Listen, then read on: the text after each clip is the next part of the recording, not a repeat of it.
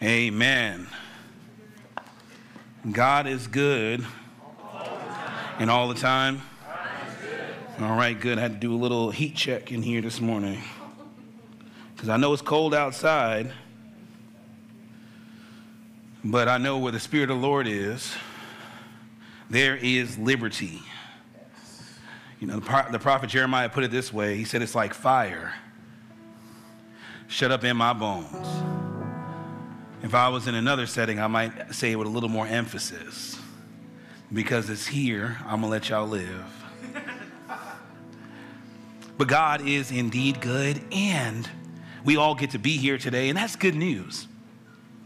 For those of you who are visiting for the first time, which I don't know if we have any new visitors this service, but we did earlier. My name is Joshua Manning. I have the privilege of serving as the pastor here.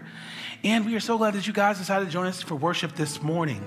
I shared with the 9:30 crowd, or gathering. I don't think crowd is a good word for that. The 9:30 gathering, small group. The 9:30 small group that I really do appreciate that early service because it is not live streamed. It's recorded. So if Zach ever wanted to pull out some bloopers, or anybody on the media team wanted to pull some bloopers, they could. But because it's not live streamed, I say a whole bunch of stuff that doesn't really make it elsewhere.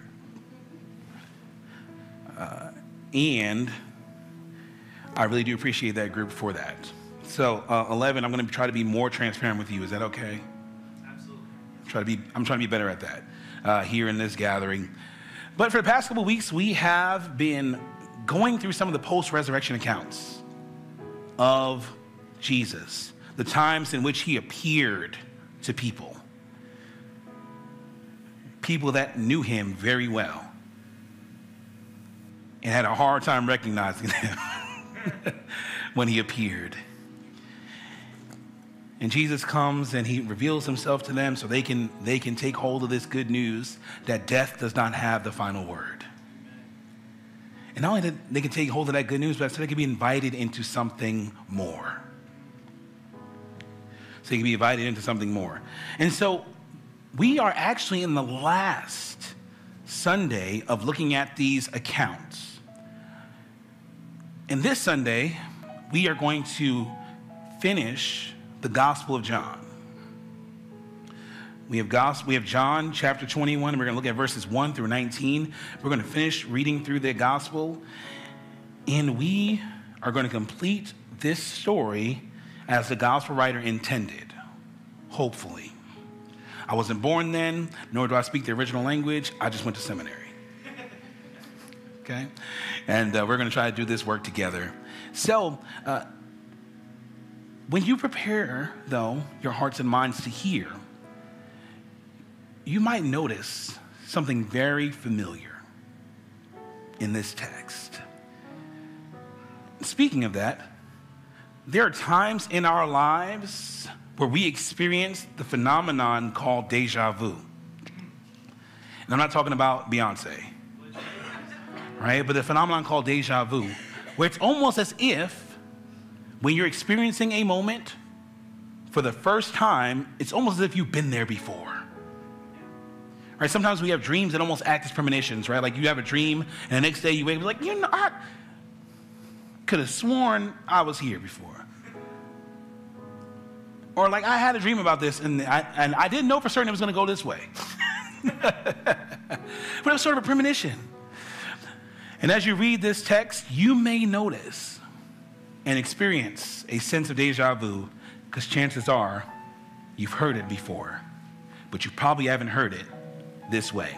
So the gospel, according to John, chapter 21, we're going to read verses 1 through 19, and I'm going to do my best to make this exciting for you to listen to. All right, it's 19 verses. I'm going to read from the New Revised Standard Version. So if you are following along on your smartphone or in your Bible, just know that it'll be a different translation if you do not have the NRSV in front of you, because there now is an updated edition of the NRSV. And so I'm going to read from the New Revised Standard Version, Gospel of John, chapter 21, verses 1 through 19. Listen now for a word from the Lord. After these things, Jesus showed himself again to the disciples by the Sea of Tiberias, and he showed himself in this way. Gathered there together were Simon Peter, Thomas called the twin, Nathanael of Cana in Galilee, the sons of Zebedee, and 2 others of his disciples. Simon Peter said to them, "I'm going fishing." They said to him, "We'll go with you." They went out and got into the boat, but that night they caught nothing. Just after daybreak, Jesus stood on the beach, but the disciples did not know that it was Jesus. And Jesus said to them, "Children, you have no fish, have you?" And they answered him, "No." And he said to them, "Cast the net to the right side of the boat, and you will find some." So they cast it, and now they were not able to haul it in because there were so many fish. That disciple whom Jesus loved said to Peter, "It's the Lord." And when Simon Peter heard that it was the Lord, he put on some clothes, for he was naked, and jumped into the sea. We'll deal with that later.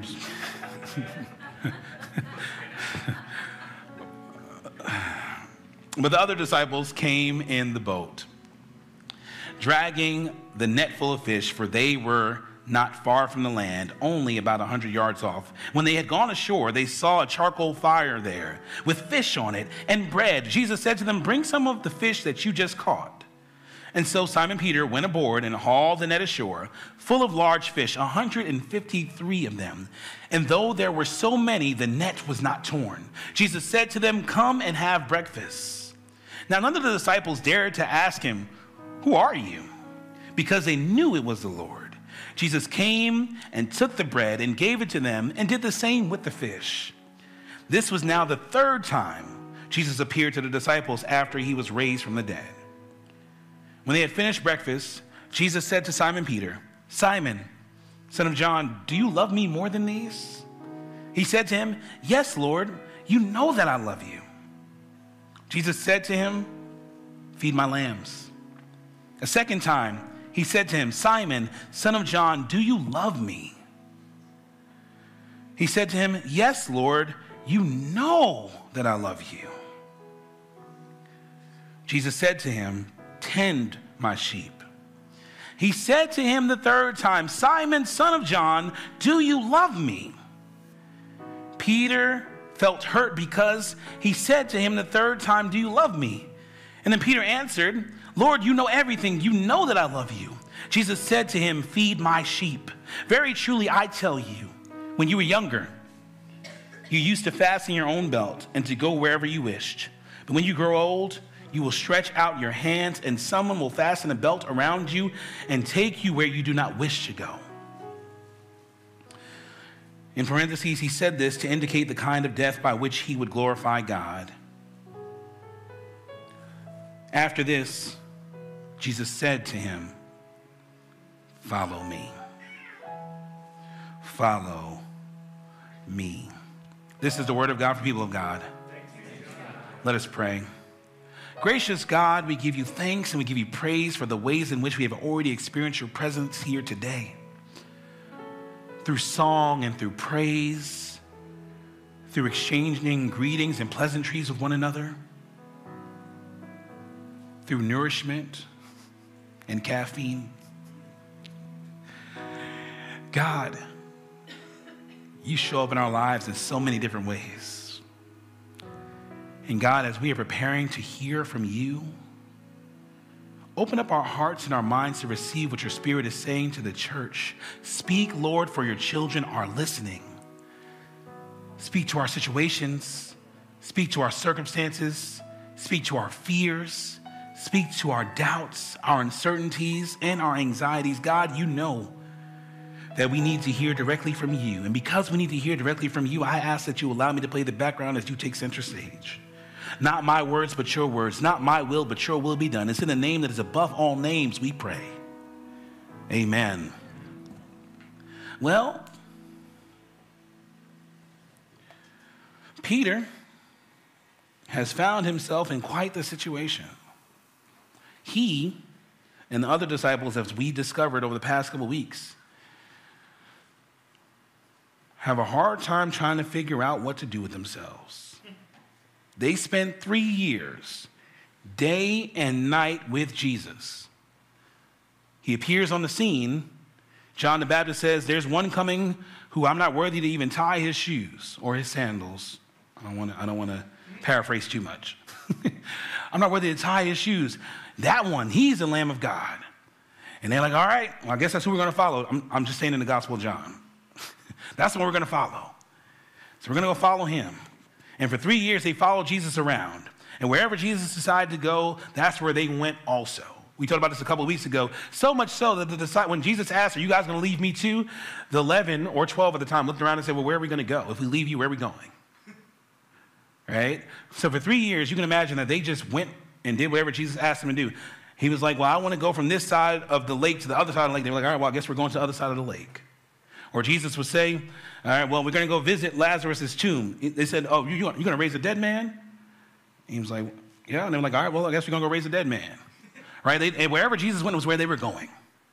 And when you do that for 3 years, when you don't think for yourself for 3 years and you just follow intently, it is easy to forget a couple of things, but mostly that you have agency. And so, sometime after Jesus has died and is resurrected, they've seen him twice by now, based on what the gospel writer says. They've seen him twice by now, and finally decide, well, maybe we should make a decision for ourselves. You know, Peter's like, I'm going to go fishing. Now, there are a bunch of layers to that. But for those of us in today's world, fishing could be considered a form of recreation or relaxation. And when you've been through some things, it's very important for you to take some time to breathe. When you've been through some things, it's important to take some time to rest and to relax. But Peter was returning to what he knew. Because before Jesus appeared on the scene, Peter was what? Look at that. You guys can talk back to me. There we go. Peter was a fisherman. And then Peter became a fisher of people. I really do appreciate this story. Because Peter returns back to what he knows because he's been through some stuff, and other disciples are like, well, I guess we're going with you because Jesus is not here to tell us what to do, so we're going to go with you. Right? So they go and they go fish, and they do it, they fish all night long. And as they're fishing all night long, wouldn't you know it, they didn't catch a darn thing. Until they receive a set of instructions from a man who's on the beach and say, y'all haven't caught anything, have you? And they just like, oh no. And calls them children, which I was like, it's just really, it could be a term of endearment, but you know, some of us, because we live for so long, like, who are you calling a child? And so Jesus calls them children, and they respond and say, no, we haven't caught anything. He says, well, drop your net on the right side. Remember, Peter returned to what he knew. And you're telling me, if Jesus gives this, he gives this recommendation, if you will, or this feedback, suggestion, says, drop your net on the right side. And no one responds by saying we did that already. And do you know why no one responds by saying we did that already? Because they probably did the same thing all night, getting frustrated that it wasn't working. They returned to what they knew, right? Assuming they returned to what they knew. They spent all night doing the same thing, the same way, getting no results, and nobody, apparently, based on here on the gospel writer's representation, nobody thought to just switch the side of the boat that they were dropping nets on, that they were fishing on. And I think the disciples model for us something healthy here. Do you know what they do when they get this suggestion? They try it. They don't say, we were doing this all night while you were sitting here on the beach. So forget you, it didn't work. We're going home. We're packing our net and we're going home. They didn't do that. Nor did they say, we're professionals. You're not. Go to this side. They didn't say, we're professionals. You're not. How dare you tell us where to drop this net? They just try it, which is very important for all of us here today. And I'm speaking to myself, right? Sometimes when you've been trying something and it's not working, you're not getting the results you've been looking for, and a piece of feedback, sometimes constructive criticism, sometimes it's just a recommendation, is given, it's okay to receive it without trying to defend the fact that your methodology didn't work. It's okay to receive feedback or suggestion without trying to defend the fact that what you were doing wasn't working.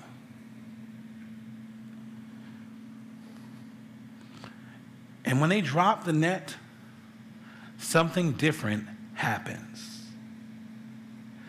I want to tell you this. I really do appreciate this.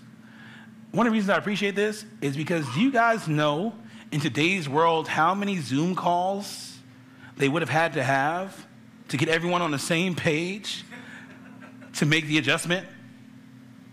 It's just an adjustment.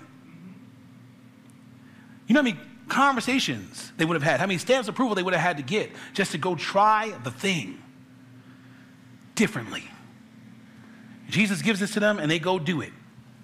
And it begins to work. And when it works,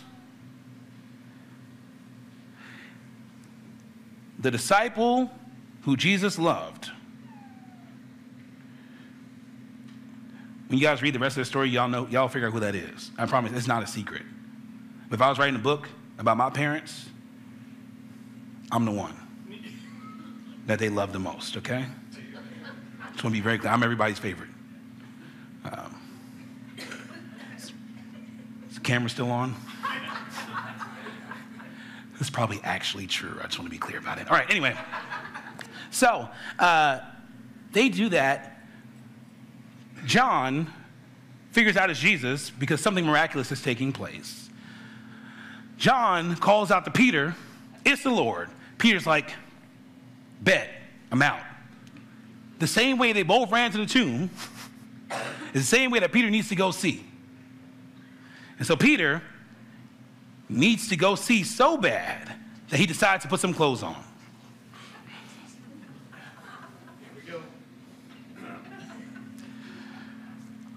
I know what you're all thinking. Why would he take his clothes off to fish? I don't know, but here's what's really important. I think there are a couple of layers here, right? One of the most important layers here is that Peter decides to put something on before he presents himself to the Lord. Two layers here. It seems very similar to what happens in the book of Genesis, where Adam and Eve, with newfound knowledge, have found themselves in a situation where they feel some type of way about their appearance. And so they make some clothes out of fig leaves, right? Is what we were told. And when God comes looking for them because they were in hiding, they pop out and God's like, what are you wearing? What do y'all have on? I really wish we were in the early 2000s because I just keep hearing in my head, what are those? I just keep hearing that in the back of my head, right? But Jesus has a similar interaction with Peter. But back to the story real quick. The reason they put something on is because they said to God, well, we were naked, right? And he was like, well, who told you that? Who told you that the way you are already wasn't good enough to approach me?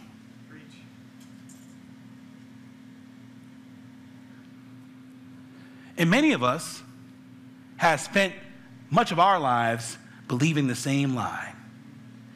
That who we are isn't good enough to present to God. That we must put on the proper attire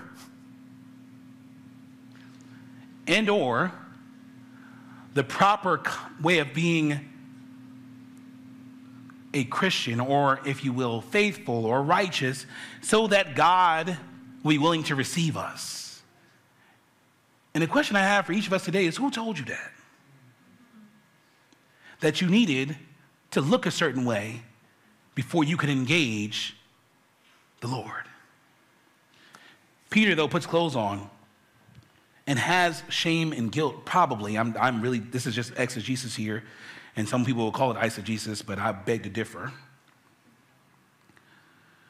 Peter, if you guys remember, does something that could have caused a rift between him and Jesus, because when he was asked whether or not he was part of Jesus' crew, he denies it 3 separate times.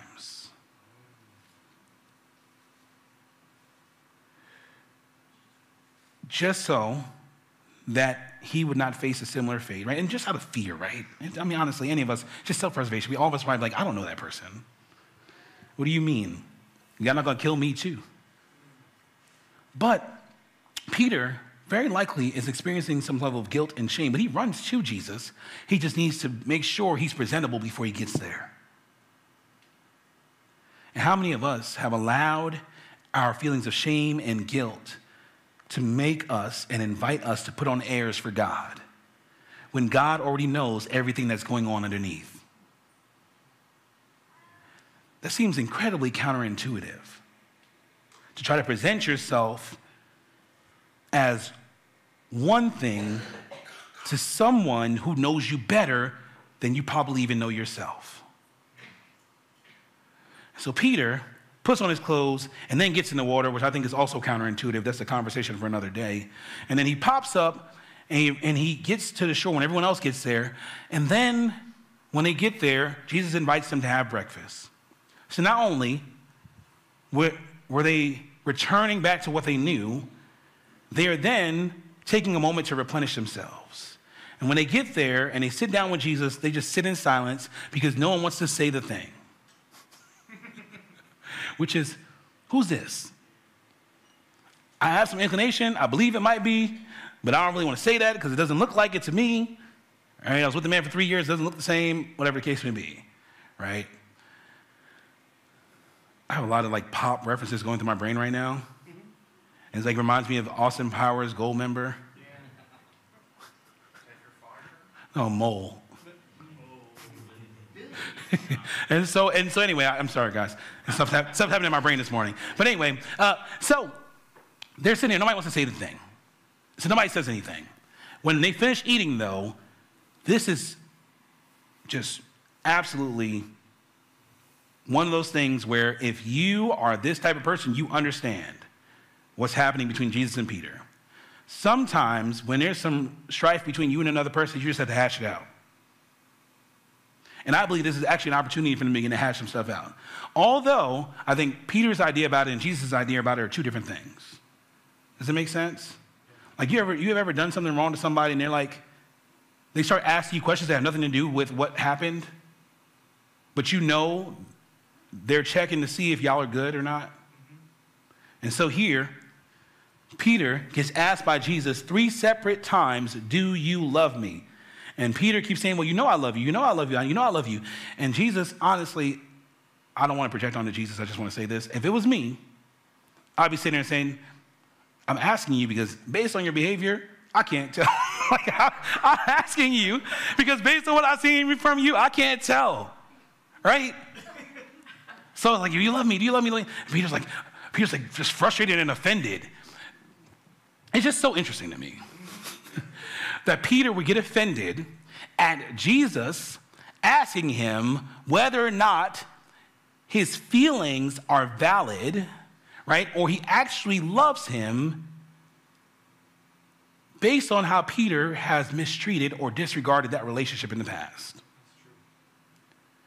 I don't think there's anything wrong with posing a question.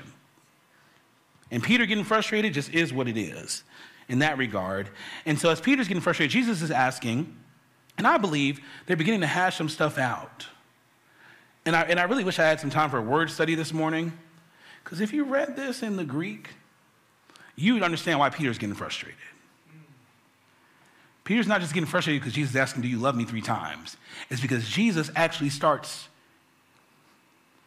I'm going to have to do it. All right, so when Jesus is talking to Peter and they're exchanging with one another, Jesus is actually making distinctions in the type of love that Peter might have for him.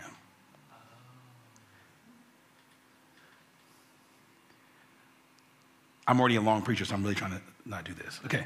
But he's making distinctions in the type of love that Peter has for him, which is why Peter's getting really frustrated.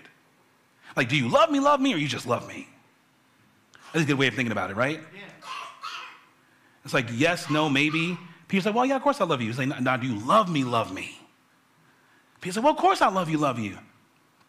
And so as they have this conversation, Jesus gives him an instruction and invites him into something, which is to feed my sheep, tend to my sheep, feed my sheep. And I think this is super important because it teaches us something about how God relates to us, even if we are experiencing shame and guilt about how we have conducted ourselves in the past. You guys ready for it? Jesus, after all this, says to Peter,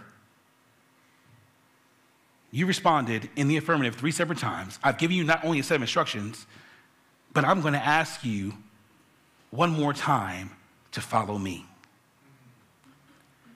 And the reason I think that's super important is because sometimes there are seasons in our lives where we feel like our relationship with God is absolutely just non-existent, right? And or the way we have conducted ourselves as if we don't know and don't understand and have no relationship with the divine has caused us to have a sense of shame and guilt, and we'd rather not.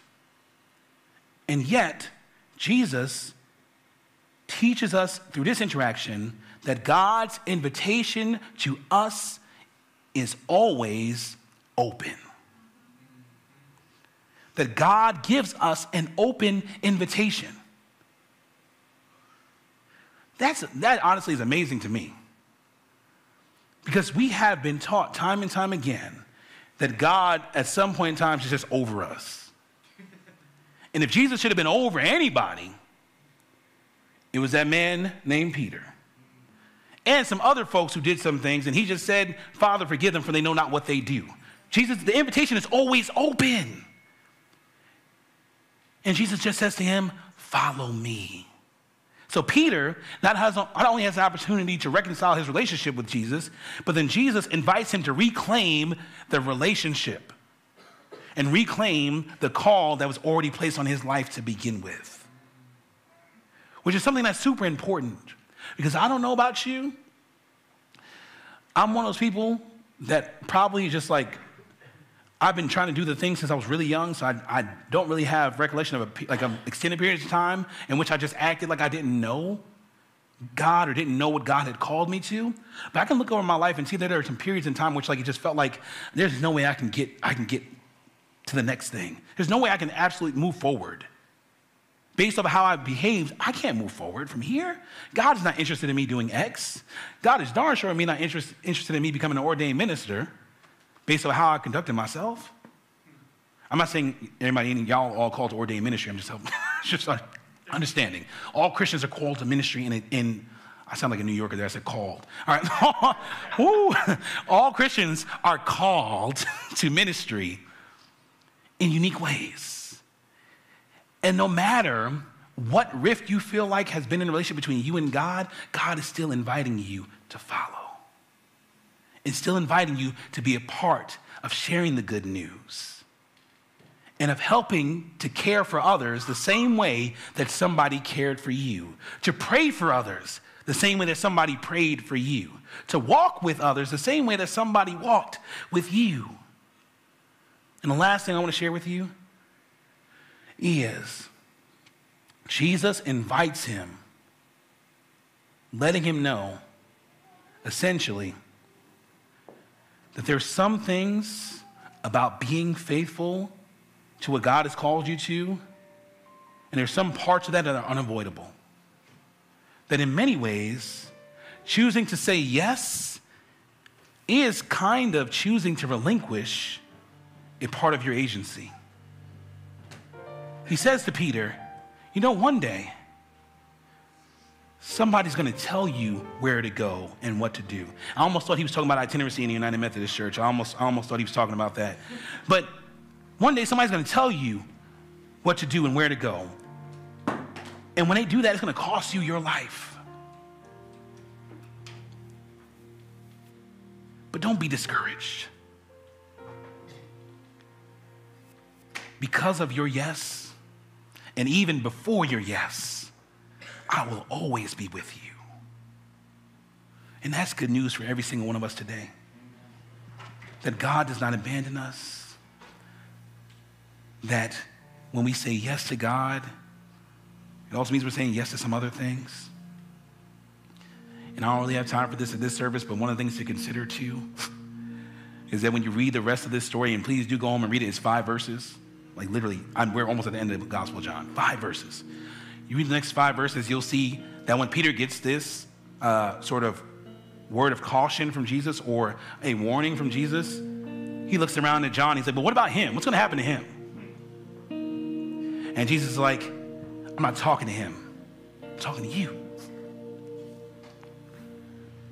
And sometimes I think we want our lives to look like someone else's. And yet, there are certain challenges that each of us are going to face. It doesn't mean that other people aren't being faithful because their lives may not be as hard, or the thing that God has called them to may not seem as stressful.